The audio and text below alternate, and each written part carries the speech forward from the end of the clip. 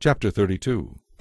Now the tribes of Reuben and Gad owned vast numbers of livestock. So when they saw that the lands of Jazer and Gilead were ideally suited for their flocks and herds, they came to Moses, Eleazar the priest, and the other leaders of the people.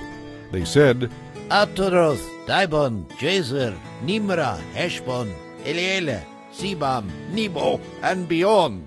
The Lord has conquered this whole area for the people of Israel. It is ideally suited for all our flocks and herds.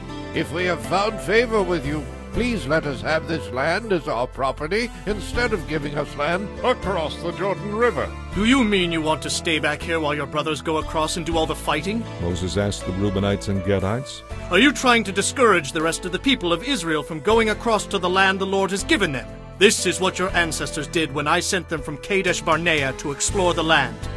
After they went up to the valley of Eshcol and scouted the land, they discouraged the people of Israel from entering the land the Lord was giving them. Then the Lord was furious with them, and he vowed, "Of all those I rescued from Egypt, no one who is 20 years old or older will ever see the land I solemnly promised to Abraham, Isaac, and Jacob, for they have not obeyed me completely." The only exceptions are Caleb, son of Jephunneh the Kenizzite, and Joshua, son of Nun, for they have wholeheartedly followed the Lord.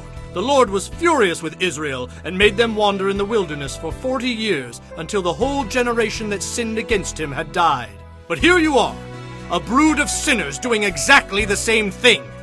You are making the Lord even angrier with Israel.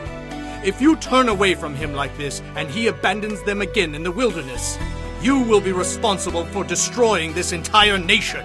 But they responded to Moses, "We simply want to build sheepfolds for our flocks and fortified cities for our wives and children.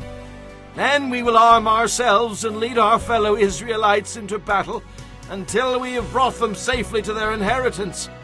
Meanwhile, our families will stay in the fortified cities we build here, so they will be safe from any attacks by the local people. We will not return to our homes until all the people of Israel have received their inheritance of land.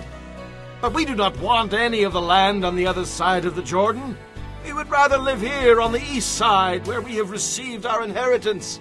Then Moses said, If you keep your word and arm yourselves for the Lord's battles, and if your troops cross the Jordan until the Lord has driven out his enemies, then you may return when the land is finally subdued before the Lord. You will have discharged your duty to the Lord and to the rest of the people of Israel. And the land on the east side of the Jordan will be your inheritance from the Lord. But if you fail to keep your word, then you will have sinned against the Lord, and you may be sure that your sin will find you out. Go ahead and build your towns for your families and sheepfolds for your flocks, but do everything you have said." Then the people of Gad and Reuben replied, "We are your servants and will follow your instructions exactly. Our children, wives, flocks, and cattle will stay here in the towns of Gilead. But, sir, all who are able to bear arms will cross over to fight for the Lord, just as you have said." So Moses gave orders to Eleazar, Joshua, and the tribal leaders of Israel. He said, If all the men of Gad and Reuben who are able to fight in the Lord's battles cross the Jordan with you, then when the land is conquered, you must give them the land of Gilead as their property. But if they refuse to cross over and march ahead of you, then they must accept land with the rest of you in the land of Canaan. The tribes of Gad and Reuben said again, "Sir, we will do as the Lord has commanded. We will cross the Jordan into Canaan fully armed to fight for the Lord. But our inheritance of land will be here on this side of the Jordan." So Moses assigned to the tribes of Gad, Reuben, and half the tribe of Manasseh son of Joseph, the territory of King Sihon of the Amorites, and the land of King Og of Bashan, the whole land with its towns and surrounding lands. The people of Gad built the towns of Dibon, Ataroth, Aroer, Atroth, Shophan, Jazer, Jogbehah, Beth Nimrah, and Beth Haran. These were all fortified cities with sheepfolds for their flocks. The people of Reuben built the towns of Heshbon, Elealeh, Kiriathaim, Nebo, Baal-Meon, and Sibmah. They changed the names of some of the towns they conquered and rebuilt. Then the descendants of Machir of the tribe of Manasseh went to Gilead and conquered it, and they drove out the Amorites who were living there. So Moses gave Gilead to the Machirites, descendants of Manasseh, and they lived there.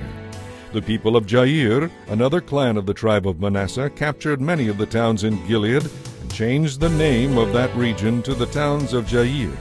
Meanwhile, a man named Nobah captured the town of Kenath and its surrounding villages, and he renamed that area Nobah after himself.